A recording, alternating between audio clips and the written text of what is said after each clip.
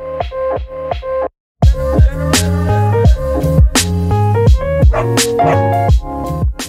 dudes, what's up? Welcome back to my channel. If you're new here, my name is Bailey, and in today's video I am doing a bit of a pup update. So the puppies are 2 weeks old today, and there's a few things that I need to get done and thought it'd be fun to kind of take you guys along with me and also give you guys an update on how everyone's doing. So if you're new here and you enjoyed today's video, make sure to give it a thumbs up as well as hit the subscribe button down below, and let's just get into today's video.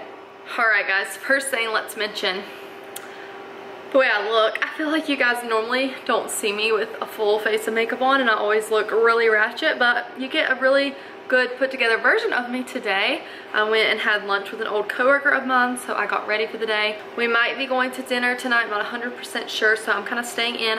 I'm in this really cute comfy set from Target. Really cute. I will leave it linked down below. It's actually pajamas, but I swear it's the cutest and comfiest set I've ever had, and I wear it as like just an outfit. So multiple different colors too, so thought I would share that with you guys first. But I kind of wanted to run through the agenda for today's video and kind of what I'm looking to get done. So I want to give you guys an update on the pups, show you guys how they're doing. I want to take our 2-week puppy pictures. I want to get our 2-week update out to families, and I also want to swab our puppies for their genetics. So if you guys are new here, you may or may not know that we did dual sire this litter. I'm not thinking that Briggs has any puppies in the mix just because we used the proven stud first, so I feel like that stud's sperm got to all the eggs before Briggs could. But we're still genetic testing just to see, not only is the genetic testing going to be for parentage, but it's also going to tell us all the genetics of the puppy. So I thought once I get that back, I can kind of sit down with you guys and kind of go over the genetics and tell you guys, you know, what all the puppy's genetics is while you're looking at the puppy, if that makes sense. I'll kind of go through it a little bit later too when we're doing the swabbing, and kind of tell you like the main reasons I am excited to do their genetics and get it back besides the parentage obviously, and kind of run through a little bit of that with you guys. So I'm excited, but the first thing I'm going to do is I'm going to go ahead and get ready for their photos and get that set up, and then we're going to take our 2-week photos.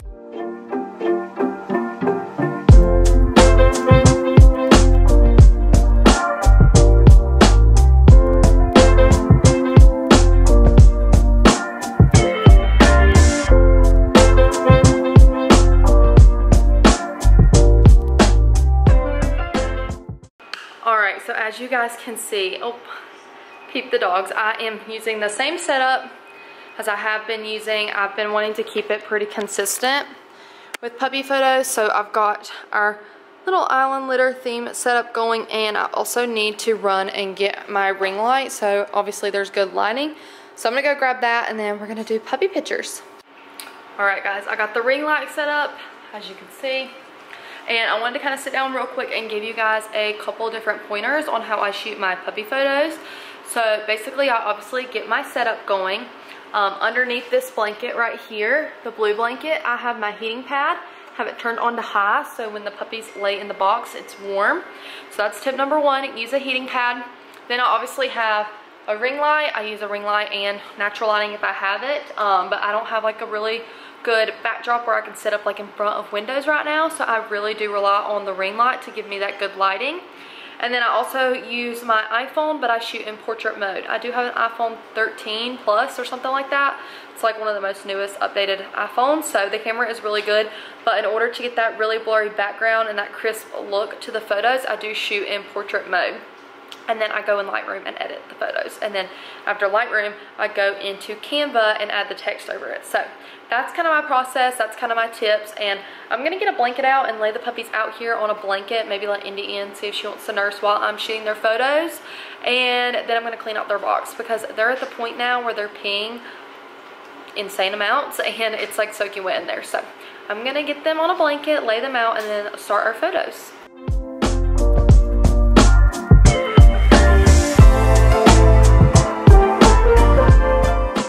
Alright, that was not working. They're either hungry or just grumpy, so I put them with Mom. Gonna let her nurse for a little bit while I change out these pads. I don't have any of that clean, so I'm just gonna pull this one out and put a new one down while they nurse. So hopefully we can actually get pictures done.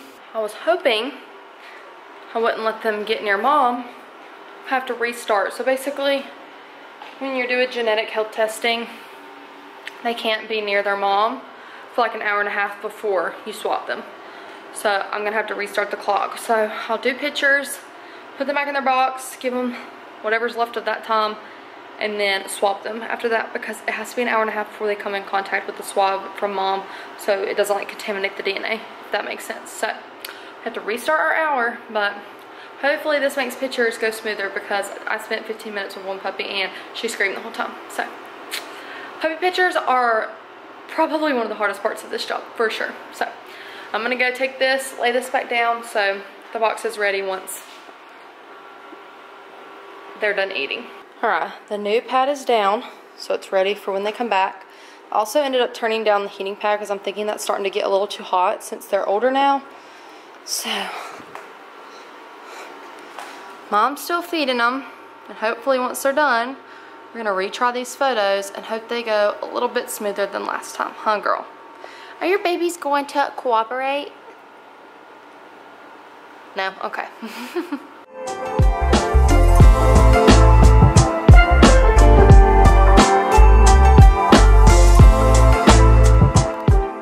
Alright, I'm finished with puppy pictures like 20 minutes later, and I'm sweating. It's so hot outside, so the air conditioners can't keep up. It's literally miserable. And I would just like to say, as a breeder, I think puppy pictures are my least favorite thing to do. I'm good at them. They always turn out great. Here's a preview right here. Follow us on Instagram if you don't, so you can see them. But they are the worst thing ever. Like, these puppies, I get they're puppies. They're so sweet. They're so cute. But when you're trying to get their pictures, it can get very frustrating very quickly. So it's a little bit stressful, but we got it done. They're all laying there now. I'm gonna go put them back in their box, and then probably wait another hour and 15 minutes before I swab them, because Indy did nurse just a minute ago. So I want to make sure we give them plenty of time so we don't mix the DNA, and then I will be back. Actually, I'll probably catch up with you guys while I'm editing these photos and kind of show you guys what I do. Alright guys, as you saw, I just finished the puppy photos, and I'll go through and like shift through all of them, and I will just favorite the ones I like best, and then I will willow off, and then I will go through and select, I favorite one of each, so like one favorite. I'll go through and just count and like add them to Lightroom. So 1, 2, 3, 4, 5, 6, 7, 8. So I've got 8, so I know that's correct because there's 8 puppies, and then I'm going to upload them into my Lightroom app, where I edit our photos, some of my thumbnails, things like that, and then I'm just going to put the preset on that I use. So there's before, there's after. So it just kind of brightens it up a little bit. Might go in here for the lighter puppies. I'll kind of bring the brightness down so it's not washing them out as much. Bring my sharpen up a little bit to really show the puppy's details. And then I'll just go and do that for every single puppy and adjust where needed. And then once I get done with this part, I will go in and drop the photos into my Canva and kind of edit them and go from there. But this is the first step. I try to take the photos in order, so when I'm editing them and saving them, I know like which puppy's which, because I can't always see their collar colors. But also, for the most part, most of the puppies I can tell the difference just by looking at them. They're all slightly different. So once I go through, and some of them like I didn't even get really good shots of, but I'm doing that, and I'm going to finish this, and then I'll come back to you guys. Alright, now that I'm done, I'm going to go into Canva.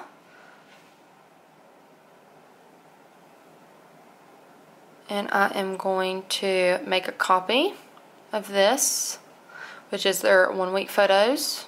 I'm going to go into the copy, and then I'm going to change week 1 to 2 weeks, and then I'm going to take my phone and I am going to airdrop the edited photos to me on my computer. See, these were 1 week, how cute. And then I'll drag and drop into my uploads on Canva. And I've got to wait for them to load. But while they're loading, I'll just go in and change that to 2.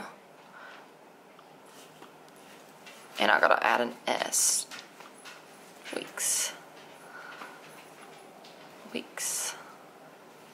Tahiti's loaded, so I'm gonna go ahead and, oh, wrong puppy. Drop hers in. Oh. You just drag and kind of hover in the right spot and it'll drop. Okay. Then I'm gonna adjust it. I might make it slightly bigger so she's the main focus. Just like that. That's what I do in Canva, and then I'll just export it and share it to my phone or airdrop it back to my phone, and I'll be ready to post. Alright guys, I've been sitting here for a while and I've typed my email out. Got all the updates going out to the family, so I'm waiting on a few things, and then I'm going to send this out to our families. And then we've got, let me see if I can find it, 33 minutes before we can swap the puppies. Alright guys, so it has almost been an hour and 30 minutes. I've got like 3 minutes left.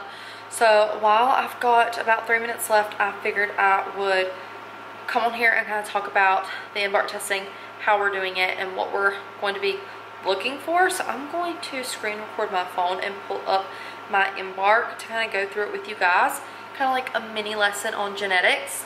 So what we'll do is we'll swab the puppies each for a good bit, and then I'm going to go ahead and weigh them and do their ENS and ESI. While I have them up here, I'm going to do them one by one, and then we're going to swab them, send it off. It normally takes like 3 weeks, so just so you know, we've got a while to wait, but hopefully they'll be quick. And then once we get that back, we will, well, before I get that back, I'm going to send them an email and be like, hi, my name's da-da-da.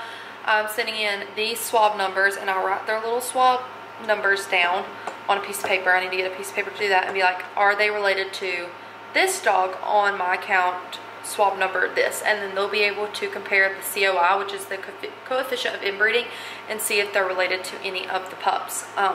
You can't physically like go in and see it on embark, you have to request that. But we'll go into Indy's profile just to kind of show you guys what I'm looking for and what I'm excited that this is going to kind of show us, and also give our puppy parents. So we've got predicted adult weight for Indy, which is 58 pounds. It tells you the genetic age. You can add photos, documents, and then the main ones we're looking at is health and traits. My phone is not cooperating. So if we go into health, it says that, good news, there's no genetic health conditions for that puppy. I know that all these puppies are going to be clear or potentially carry ichthyosis. I think that's how you say it, because the stud carries that. Briggs is clear though, Oliver carries that. But a carrier just means that they carry the genetic composition for that disease, but since Indy's clear, you have to have 2 copies to be affected. So 1 copy will not affect them in any way. And then going into traits, they'll be able to see these traits and see what their puppy carries. The main ones they're going to be probably interested in looking at are the furnishings. So Indy is FI because all F1s are FI, because poodles are FF and golden retrievers are II. So Indy is naturally FI. So some puppies will be FI, some puppies will be FF. And then the coat texture right there will show you what kind of coat texture they'll have. So wavy, curly, or straight. So CT is wavy, TT is curly, and then CC is straight. And then also shedding, CT is light shedding, TT is light shedding as well, but more likely, and then CC is the least likely amount to shed. Obviously this isn't 100% accurate, but it's pretty accurate. And then you can just kind of go in here and see their different genetics and their makeup and what they could throw. For me, I'll be looking at that part, but for families who aren't breeding, that really doesn't mean as much to them as the furnishings and coat texture and all that means.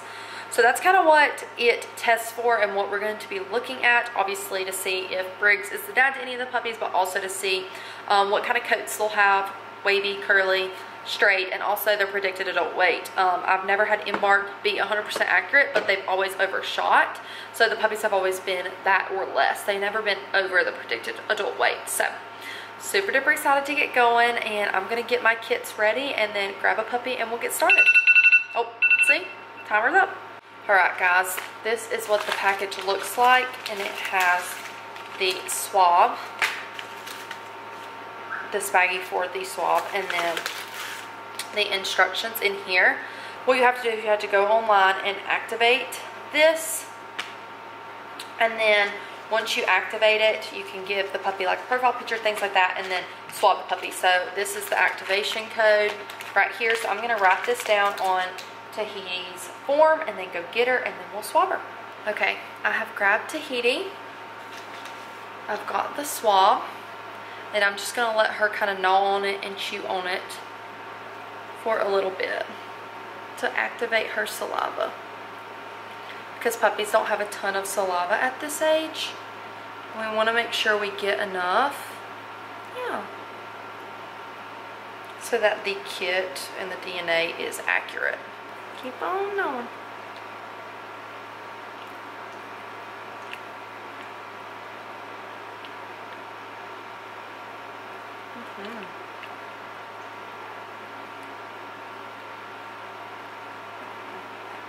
Okay, I definitely feel like we've got some good saliva on that, so hopefully, because if not,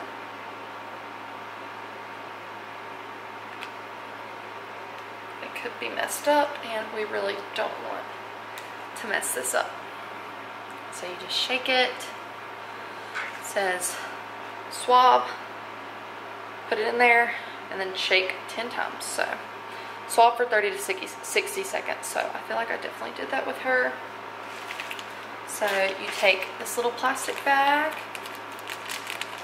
We're gonna pop the swab in.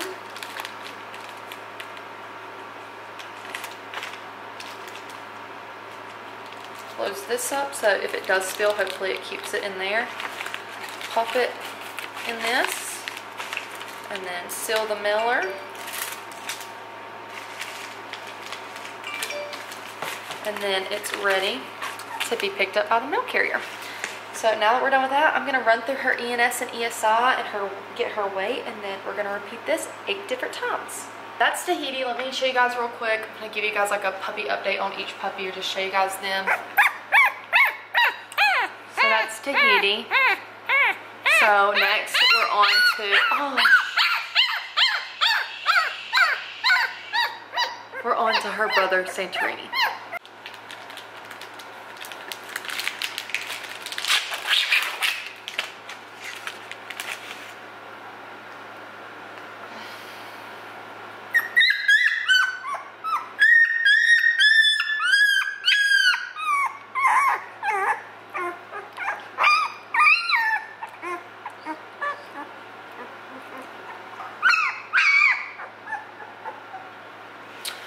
All right, I just counted to 60.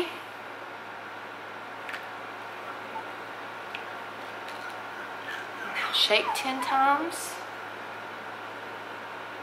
All right, in it goes.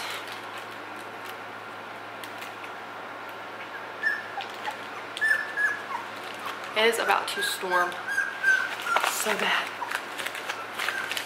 All right, 2 pups down. 6 to go. But here's Santorini. Very upset at the moment. But that's him. And then real quick, let me show you guys this, okay? We're getting a storm. Let me show you. Can y'all see the wind out there?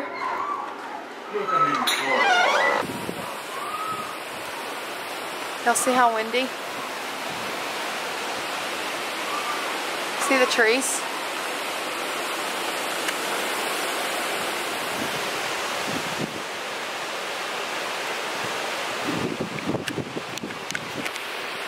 Yeah, I think we're getting a storm, so scary, but on to the next pup.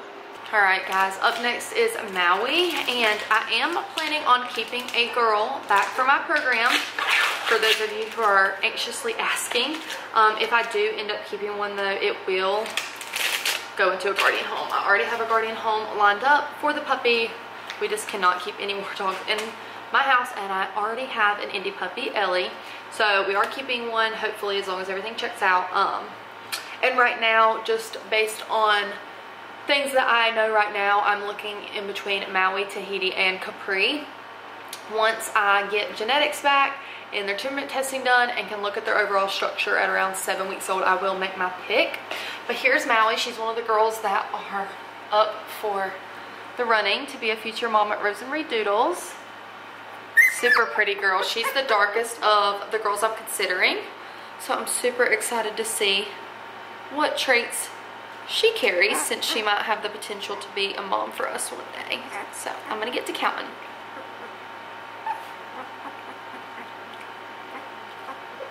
She was producing some really good saliva, so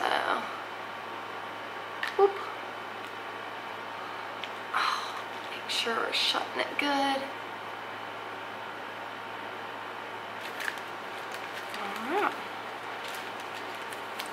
In she goes. There's my husband freaking out because of the storm. Alrighty, 3 down. Okay, and next we're doing Miss Capri. She's our tiniest puppy right now. And another puppy in the running to be a future Rose and HEYDOODS. I'm really liking her and Tahiti. I mean, I like them all for different reasons, but I do love that they are cream like their mom.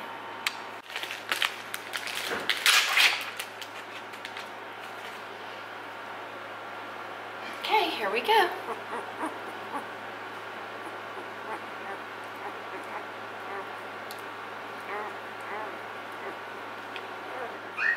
I probably wouldn't like having a swab shoved up my mouth either, but we got some good saliva on there. I can literally see it, so really happy about that. I think someone's having a bad dream over there.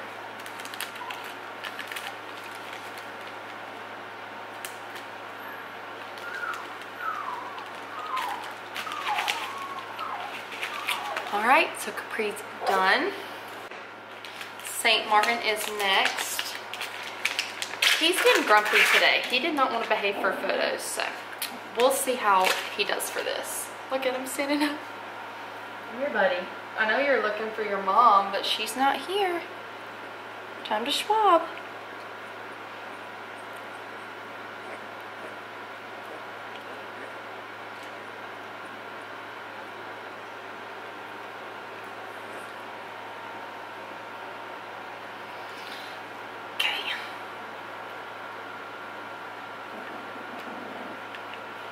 He's growling. He's mad that that was not a nipple. Can you hear him? God, they're so funny at this age. And they act like they hate me at this age because I'm not mom. And in like 2 weeks, it'll be completely different and they'll be obsessed with me and mom will not want anything to do with them. Alrighty. St. Martin, buddy. You are swabbed and it's ready to go in the mail. So here's St. Martin. He reminds me a lot of Banana from the fruit litter, if any of you guys were here for that, just his personality.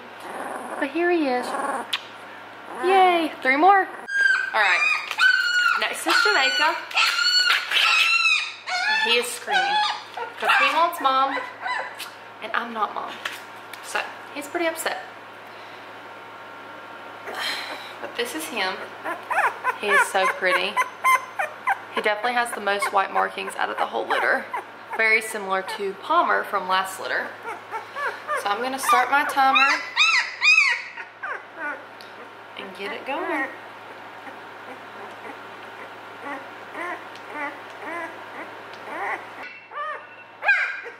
Timer's up. Goodness gracious, that was dramatic, sweet baby. They do not like that. It's because they're so hungry. When they're hungry, man, that is all they care about is a nipple, and I'm not a nipple.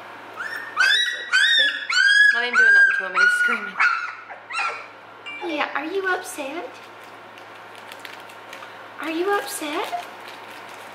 Say yes, I'm upset. I'm gonna let mom in as soon as we're done, and y'all can have some milk and be so happy. Alrighty.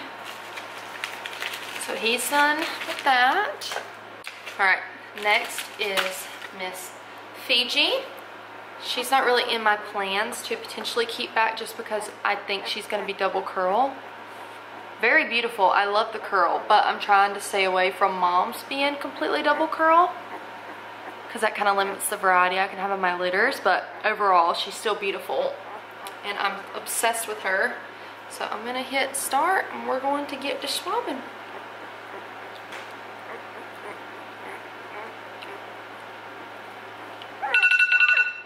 Oh look, we're done. We're done. She definitely chewed on it pretty good. Makes me so nervous putting it in the tube and making sure I don't like hit anything. Getting faster at this. Getting my rhythm. Yeah.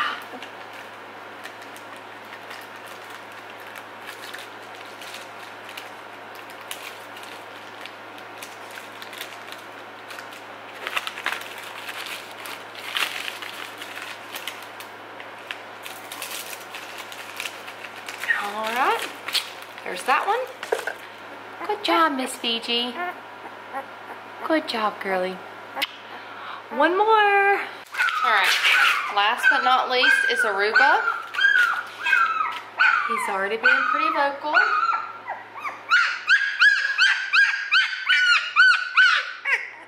I'm not happy. Oh, I gotta get it in your mouth.